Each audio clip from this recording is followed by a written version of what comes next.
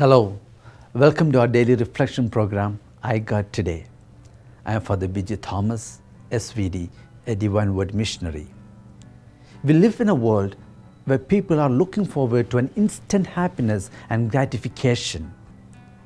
We seek for instant coffee, instant food, instant solutions to problems, instant end to difficulties, and unfortunately, even an inclination for instant faith life. Our faith or Christianity sometimes gets reduced to going to church once in a while, especially on a Sunday or a feast day, saying a few prayers time to time, reading a few verses from Bible and so on, and then expecting instant blessings and favors from God. But is this all that Christ intended from his followers?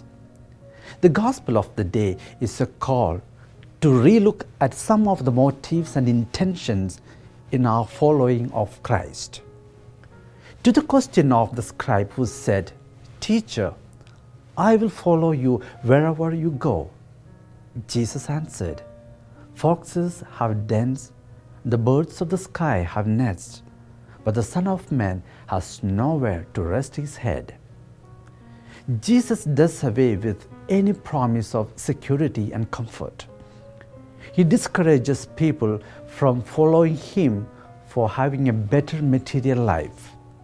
It was not that he didn't want many people, but he wished to purify their motives and intentions and make them authentic in their following him. To follow Jesus is a challenge and a big responsibility.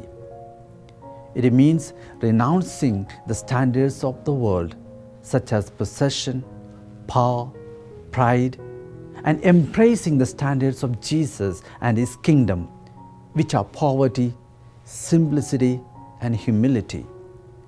For a Christian, the discipleship to Jesus must be the number one priority.